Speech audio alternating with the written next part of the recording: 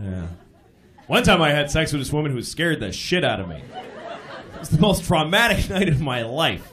I was 18, and I met a woman who was about 25. She was a nymphomaniac, a true nymphomaniac, which is something that guys think they want, a woman that's going to fuck you all night long, until you find out that, yes, she's going to fuck you all night long. Just think about it for a second. Oh, man, it was brutal. She was crazy. She was like, come on, fuck me! Come on, fuck me! And I'm like, hey, all right, I think I am. I don't even... No, oh, just a second. And I'm young, so I'm trying like, yeah, I'm fucking you. Ooh, ow, hey! Jesus! Stop! Finally, I was like, I don't want to fuck you anymore. I'm sorry that I fucked you and I don't want to fuck you anymore. I want to go home. But she wouldn't stop. She was like backing herself into me really hard. She's going like, bang, bang, bang!